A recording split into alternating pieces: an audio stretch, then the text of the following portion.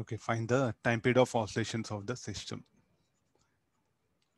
You should not get confused. Already we know enough background. That the diagram is a little bit changed here. That's all.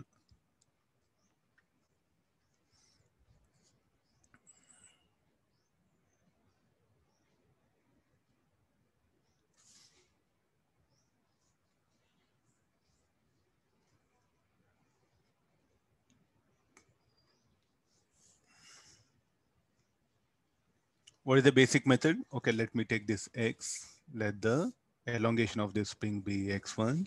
Elongation of this spring be x2. First superposition principle we have to apply it. So I'll begin like this. So let this spring this spring not be there. Let assume that there's only a string like this.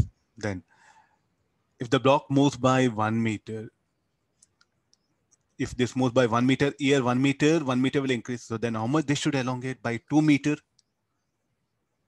So what is the displacement of this? Twice of this. X1 is twice of this, or X is half of this one. There's no other way. Student has to think analyze, because as a teacher, I don't have any other explanation more than this. Please try to understand. There's some limit from teacher side also. Beyond that, no teacher can go. Ultimately, again, it depends upon the student only. He should able to make observation. Assume that this spring is not there. Okay, fine. This is okay. Now this move by 1 meter. Here 1 meter will increase. So how much length is increased? 2 meter. From where it will come? This should elongate by how much? By 2 meter. So therefore, if the block moves by 1 meter, this will move by 2 meters. So what is the displacement of block? Half of it. Now leave this. There's no spring is there here. Let's assume that this is string. Then if this moves by if here it moves by 1 meter, here 1 meter will increase. Okay, get this one, 1 meter, 1 meter. So this will elongate by 2 meter. If this moves by 1 meter, how much it will move? Or you can begin this, you are getting confusion. Okay, assume that there's no spring is there, only string is there. Let it move by, let this pulley block move by 1 meter. If the block moves by 1 meter means here 1 meter will increase, no? Then how much this should move? By 2 meter. If this moves by 2 meter will increase. Then how much should elongate? By 4 meter.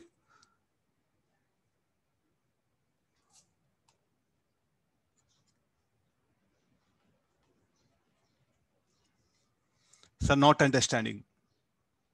Okay, think again, once again. That's all, no other way. Sir, why don't you give any formula so that we'll substitute, we'll get answer? Not possible. Science is not about all formulas. Science is about making observation. So what is the method here? What you should do? So first I'll start why this is. So assume that this spring is not there, string is there. So definitely what happened? This pulley cannot move if this spring is not there. Then let the block move by 1 meter. Here 1 meter, will increase. This will increase. This will get deflected by 2 meters. So displacement of spring K is twice of the block, or displacement of block is half of it. Assume here string is there. Now here spring is there. Only spring is here. Then let the block move by 1 meter. 1 meter will increase. So 2 meter length from where it increase. So this should move by 2 meter. If this moves by 2 meter here, 2 meter will increase. From where this additional length will come, spring should elongate by 4 meter. So therefore 4 meter, this is a 1 meter. So therefore displacement of block is 1/4 of elongation of this spring. Okay, let's come to the spring forces. So here 2K.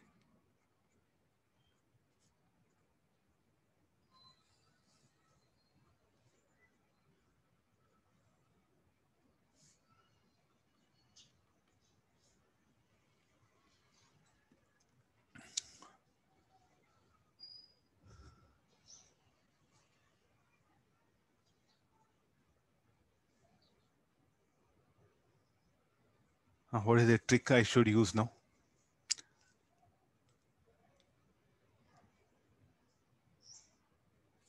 It should be like this, no?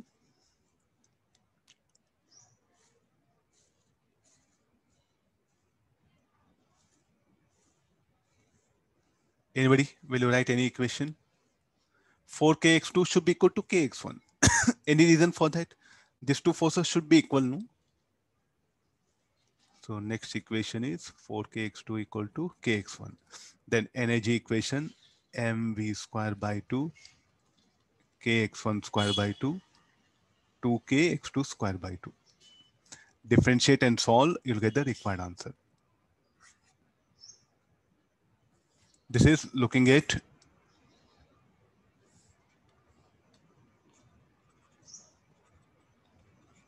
spring K.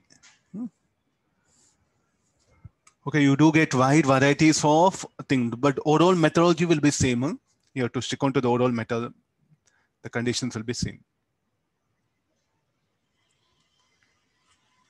Let me give one more. I think we don't have space.